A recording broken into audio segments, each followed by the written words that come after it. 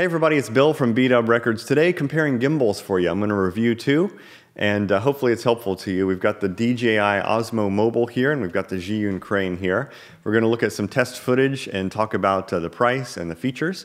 I hope this is helpful to you. I know a lot of my clients are in the business of making music videos or other videos, and gimbals are incredibly popular now because you can get results that are just stunning, Steadicam-like results without having to work as hard. It's a lot easier. I've used Steadicams for probably 10 years now, and I tell you, I'm so glad that gimbals are a thing now because it's so much easier and so much better results. First, let's talk about the DJI Osmo Mobile, which is very popular now.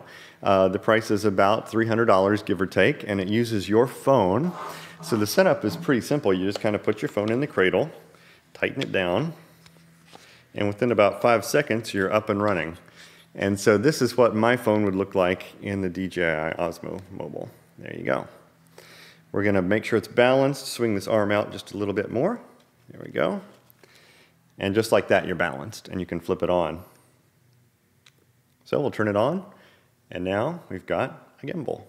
We can pan and tilt smoothly, and we can put it in a different mode if we wanted to, and have it not pan and tilt with us, but we could use the joystick to do the pan and tilting. So we'll see how the footage from this looks in just a second. But first, just to note, the setup is really easy because it's balanced for your phone. Now, the competition we're going to look at today is the Zhiyun Crane. And here it is. This is a gimbal that costs, give or take, about $650. I just happened to get an Amazon Lightning deal on it for just over $500, so I was very lucky. And as you can see, you can put a lot of different cameras on it. I've got an a6300 by Sony on it right now. And the lens I've chosen is a 10 to 18 super wide lens, but it doesn't have any fisheye effect. So you'll see what that looks like in a second. You can also use the 18 to 105 lens or a prime lens like this 1.8 lens, or just the kit lens. It's very flexible, and the results, of course, depend on what quality camera you put on it. But we're going to see how it stabilizes as we get into the test footage right now. Let's have a look. So we'll look at all the iPhone 7 footage first on the DJI Osmo Mobile. My wife is shooting this, and as you can see, it doesn't look half bad. There's a little bit of up and down motion as she walks, and that's hard to avoid with any gimbal. We're not doing the ninja walk, so to speak, here because we're in a public place and don't want to look any more foolish than we already look with these gimbals. But anyway, this is the scenario of walking into the sunset to kind of test it out. And as you can tell, one of the chief downfalls of the DJI gimbal is you're stuck with your mobile phone, which is never going to have as good a quality as your DSLR. And so you can see the contrast is a little low, it's a little washed out. The field of view is a little narrow. You never can zoom out as far enough as you would like to be able to get a really dramatic Steadicam type shot. But overall, the stabilization was pretty adequate when you're just walking. Okay, now here's running. If you look closely, you can see the image warp with each step, and that's unfortunate. That's kind of a known issue with the Osmo Mobile, and we definitely experienced that. Here it is running at full speed and upside down grip, and just look at all the wobbles in the image, all the shaking and the jelly-like movement really makes this unusable. I heard that disabling the optical image stabilization would help, so I did that in Filmic Pro, but as you can see, for me, it made it worse. So I'd give this gimbal a very bad rating for use when running. And here is one final low light test driving home, and the iPhone again does respectably, but not as good as your DSLR. Okay, switching over now to the Zhiyun Crane with the a6300 on top. Here we are at the food truck event again, and you'll recognize this shot following this guy walking. And it looks similar. I mean, there's some up and down movement like we had with the other gimbal. Again, because I'm also not walking with the ninja walk and making myself look like an idiot in public. But the stabilization is good, and because we're able to have a DSLR on top of it, the colors are much more saturated. The contrast is better. This is shot with a 10mm focal length, and I realized that was just too wide, so I zoomed in right here, and that's what it looks like at 18. So a lot of times you find that you don't need a super wide angle lens to get a nice effect. This is a little underexposed, but I didn't want to blow out the sunset. I wanted to preserve the sun, and so that's why I didn't do an EV compensation there. So we're away from the crowds now by the lake, and I'm able to really walk a little bit smoother and make a concerted effort to make this look good. And I think you can see the results are pretty good here. I just love the fact that the colors look right and has a nice contrast to it. Let's give this one the running test. So this is my wife using it now. She's going to follow me as I run, gingerly run, not a full-on run, but just a polite run toward the lake. And she's running as well, keeping right up with me, but look how steady that was. And this is me running with it in the upside down grip and panning to the side so we can see her running. That is running full speed as fast as we can with these things in our hand. And look at that, no jitters, no jerks, no jelly-like movement.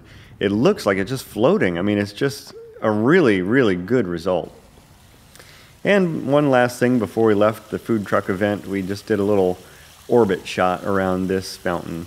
One of my favorite things to do, and with this particular gimbal, the panning is super smooth, and so you can move your body right to left and pan it in the opposite direction and get a very good result. So on the way back, here's our low light test. Looks a lot better than the iPhone. Less noise, better colors, a smoother overall picture. Now here's some extra shots that I included because I was really happy with what we were able to achieve. This is our worship band practice at church, and I just decided to orbit around one of our singers and just try out that famous shot you see on a lot of award shows or American Idol, where you just kind of orbit around and around and around as they sing, and was really happy with how it looked. Here's a totally different type of shot. This was filmed in our church's gym, and it looks like it was shot from a tripod, but no, that is actually handheld. This one too. Handheld from the Zhiyun Crane. That's it panning, starting and stopping the pan nice and smoothly, and man, rock solid. It looks almost better than a tripod. This is running full speed on the floor and panning at the same time, another good result. And this is just out in the church lobby. This I actually shot on the very first day I owned the gimbal, and I had a really good result. And you can see here that people are quite amazed when they see it. Lastly, this is our media intern shooting here, a Facebook promotional video. This was his very first time using this gimbal, and actually any gimbal, and the result was great. You can see the 10mm focal length really paid off here to show off the full gem behind me. So there's a clear winner after looking at the footage, right? I mean, I love the Zhiyun Crane. You saw how it turned out. The footage is stunning. It's easy to use. I didn't mention earlier, but all of these adjustments are just thumb screws. And so you want to adjust the roll, you adjust it there. You want to adjust the forward back tilt. It's another thumb screw right on the bottom here. No special tools needed and easily done. Not as quick as balancing an iPhone. My initial balance on this took maybe 15 or 20 minutes. But now that I've got the hang of it, I can balance a different camera or a different lens in maybe 10 minutes.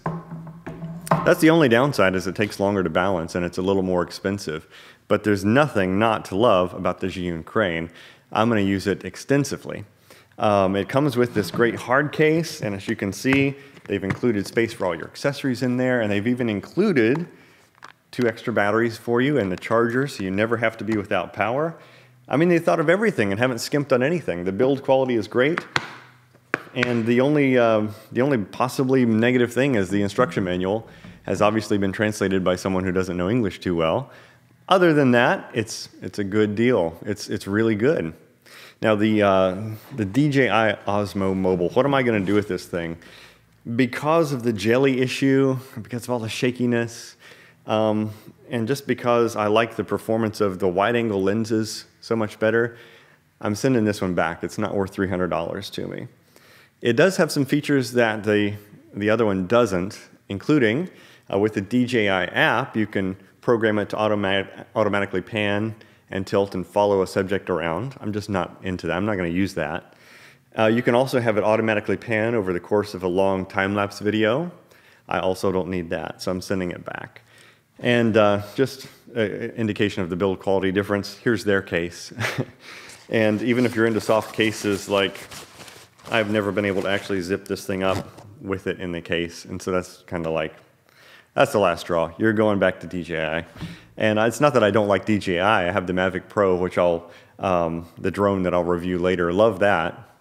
But as far as gimbals go, if you're looking for one, the Zhiyun Crane is hard to beat. If you have any more questions, especially about these two and how they compare, feel free to ask in the comments below, and we'll talk to you again soon. Thanks for watching.